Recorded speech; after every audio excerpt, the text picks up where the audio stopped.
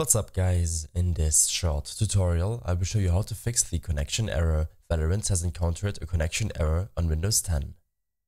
This should be quite an easy tutorial, but if you still have any questions then leave a comment and let me know. So first of all, close the Riot client and open up your task manager.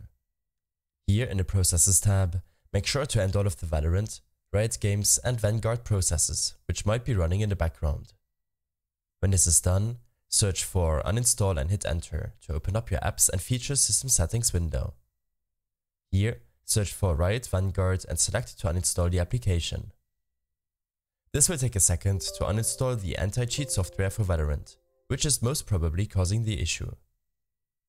Next, simply launch Valorant and your Riot client will open up.